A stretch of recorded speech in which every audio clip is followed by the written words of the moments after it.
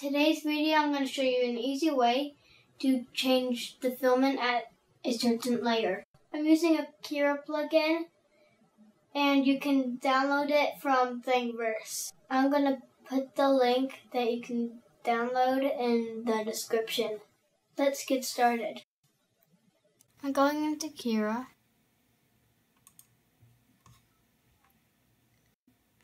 I'm going to open this file.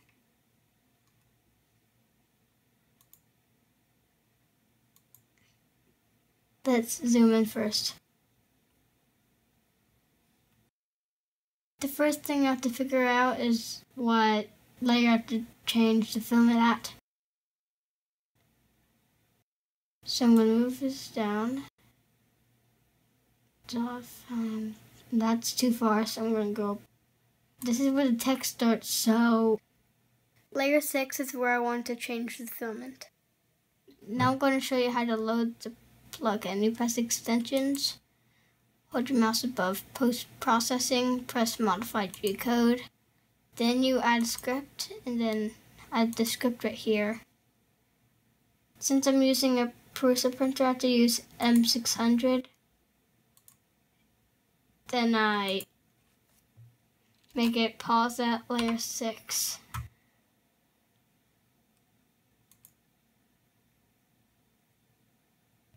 I'm done. Now I just have to save the file.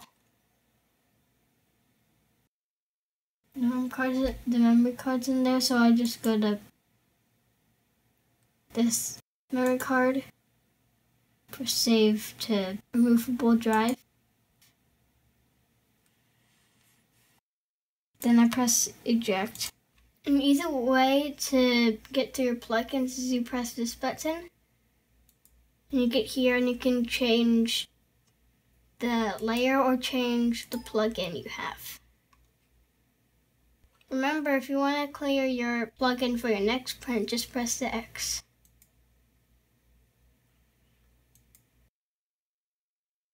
I'm going to take the SD card out of the computer and put it in the 3D printer.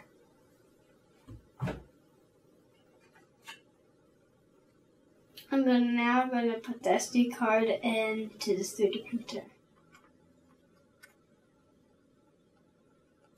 I chose the gray filament because I changed the G code, so when it gets to layer 6, it'll ask us to change the color, and then I'm going to put the red filament in. I'm going to start the print now.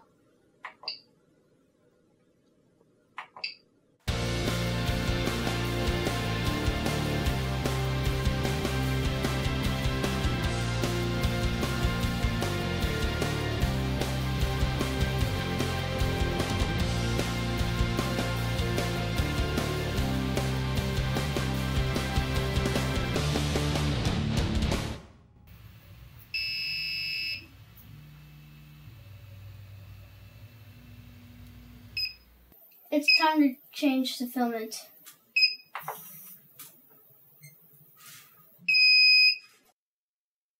I'm going to take it off.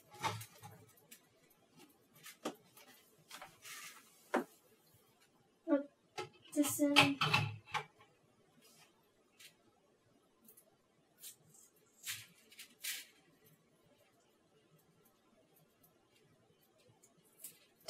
Throw it out while the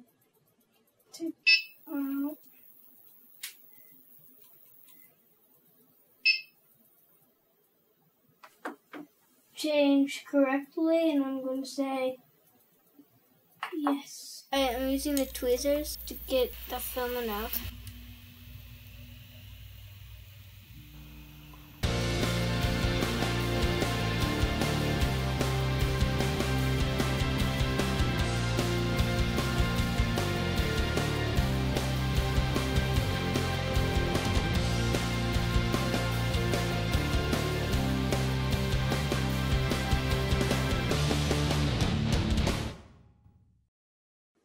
It's done.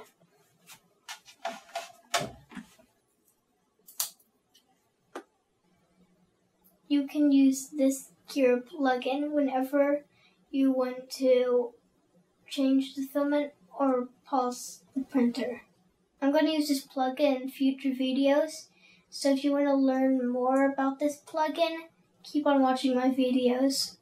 If you like my videos, please like and subscribe. Bye!